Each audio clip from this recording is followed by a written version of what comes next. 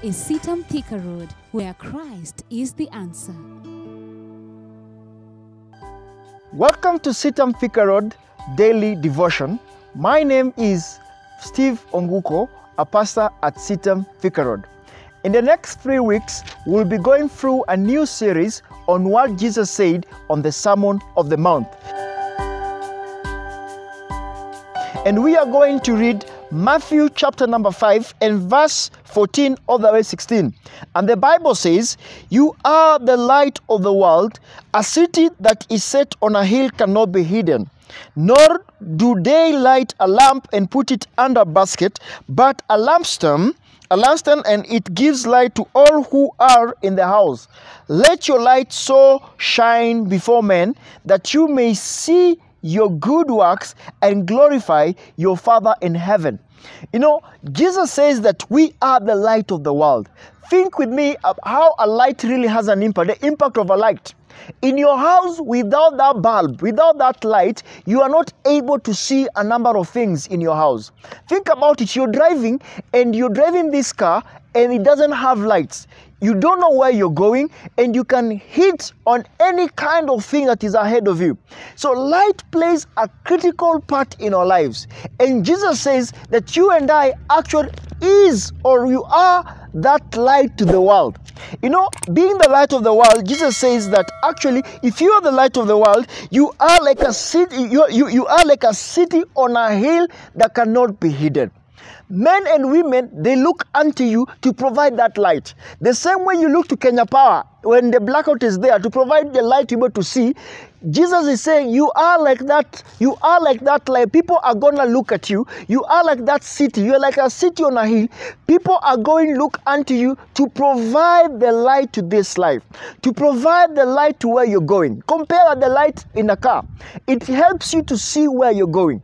Jesus saying that you and I are like the light to be able to provide the direction of where people need to go.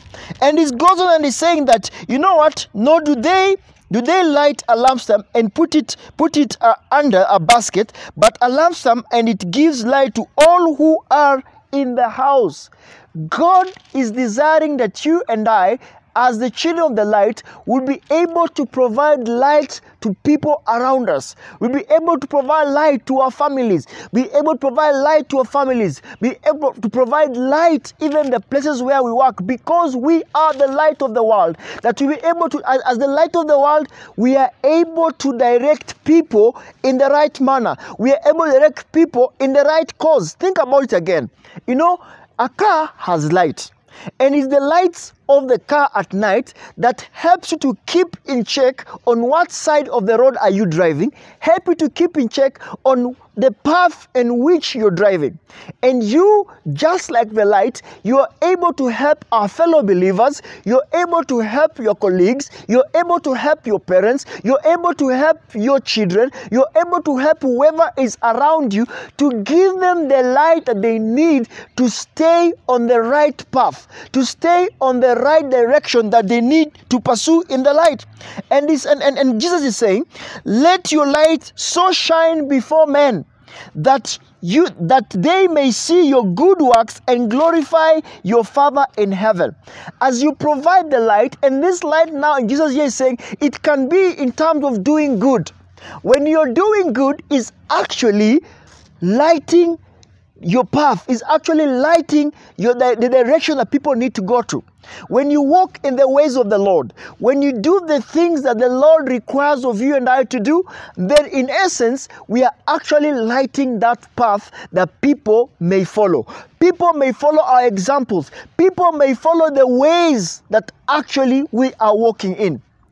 Jesus is saying this, that we are the light of the world.